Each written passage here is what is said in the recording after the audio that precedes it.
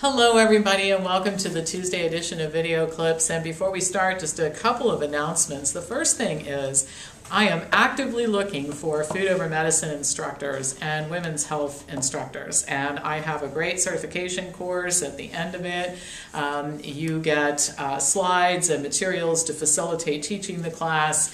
I'll list you on my website as a food over medicine instructor. So if you're interested in that, send me an email at pampopper@msn.com. We can set up a time to talk about it. I'll send you some information. And then we're really in the countdown now, just 3 weeks until our conference here in Columbus, November 13 through 15.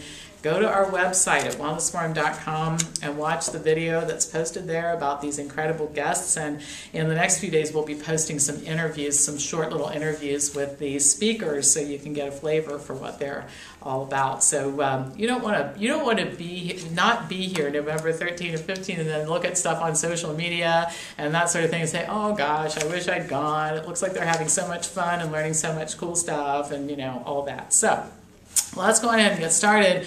Chose a couple things to talk about today, starting with the placebo effect.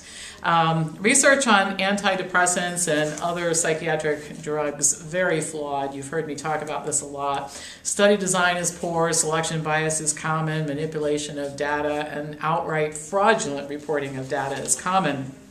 Just a week or two ago, I did a video clip, one of these clips on the reanalysis of the data on Paxil for adolescents, and it's just appalling to me. And none of the people who were involved in the fraudulent reporting, or nothing's happening to them, at least at this point in time. But there's another issue that is equally difficult, and that is that the response to placebo is as high as 50% in depressed and anxious patients, about the same as the response to antidepressants. So I think it's a fair question to say, what are we doing giving patients psychiatric drugs that aren't any better than doing nothing? Placebo is doing nothing. And of course, doing nothing doesn't have negative side effects the way that some of these drugs have horrific side effects.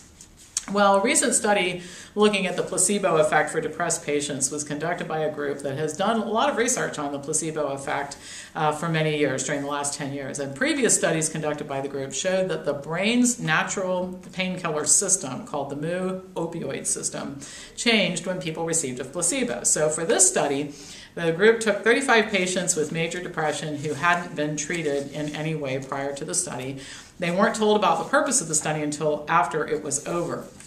The patients either took a placebo, which they were told was a fast-acting antidepressant. This is called the active placebo.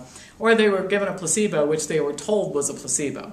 After each week, the patients had PET scans, during which they were given an IV with salt water. And what they were told about this is that it was effective for relieving symptoms quickly, symptoms of depression. So people thought they were getting drugs that were helpful. After 2 weeks, the patients were given a real antidepressant. Then they were followed for a total of 10 weeks. During the entire study period, the patients reported their depressive symptoms based on a standard measurement method. Most patients responded to the placebo, and those who did, interestingly enough, were more likely to respond well to the drug.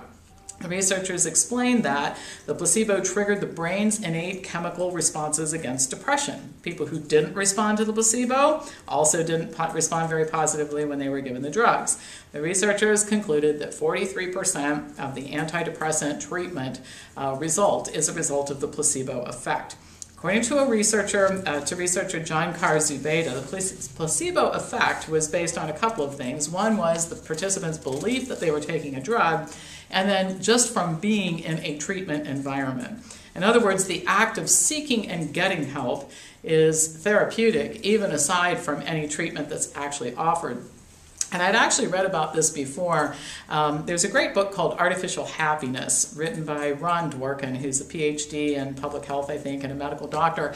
And he talks about the ill-advised strategy of medicating patients for depression. But one study that he cited in that book was about patients who went to their family doctor and just talked about their issues. The doctor says, how are you doing? Not so good, I'm getting divorced, all that kind of stuff. And they all rated themselves as feeling better just after talking about these things with their doctor. So there is some value in just doing something that you perceive as making yourself better.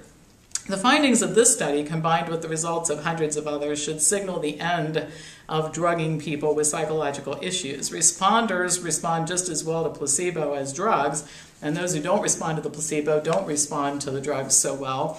So drugs are unnecessary for the folks that respond to placebo, and they certainly are worthless for the people who don't. So it is true, however, that most people respond well to cognitive therapy. No negative side effects of that if you're dealing with a good practitioner.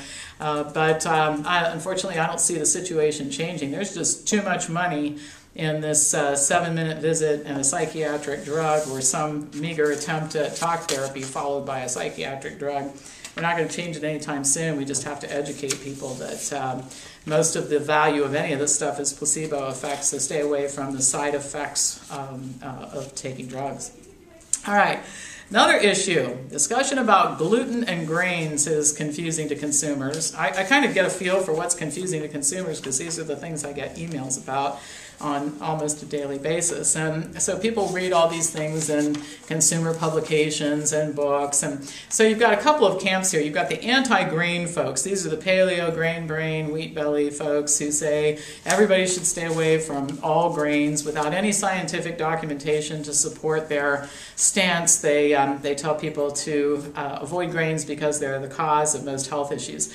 I did an advanced study course on grain brain, and we pulled up every reference, such as they were. I kind of smile because Perlmutter's idea of well-referenced is certainly isn't mine, but we found that most of his references didn't support his statements, and I'm doing an advanced study on wheat belly in December, and we've already pulled up all of his references, William Davis's references, and not surprisingly, they don't support his stance either. But anyway, they're wrong about this. I think the research is clear on the issue. On the other side are some physicians, many of whom discount the role of nutrition at all, who insist that unless you have celiac disease, no reason to consider gluten in particular as being a problem. Well, the term for gluten-induced symptoms in patients who don't have celiac disease is called non-celiac gluten sensitivity, or NCGS. And a growing body of research is actually starting to show that there is such a thing and that it deserves some attention in a clinical setting.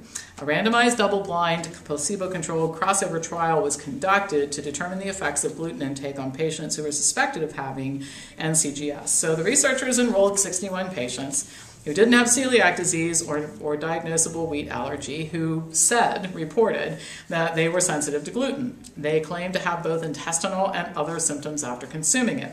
The participants were randomly assigned to consume 4.375 grams of gluten per day, or rice starch, as a placebo for 1 week, and they got it in capsules. After eating a gluten-free diet for 1 week, then they crossed over to the other group. 59 patients completed the study, and for those, gluten significantly increased symptoms as compared to placebo. The subjects reported that abdominal bloating and pain, foggy mind, oral canker sores, and depression were significantly more severe when they consumed the gluten versus when they consumed the placebo. And by the way, the amount of gluten in the capsule that generated the symptoms was the equivalent of eating about a slice of some type of regular bread per day. So not a huge amount of gluten necessary to trigger the symptoms.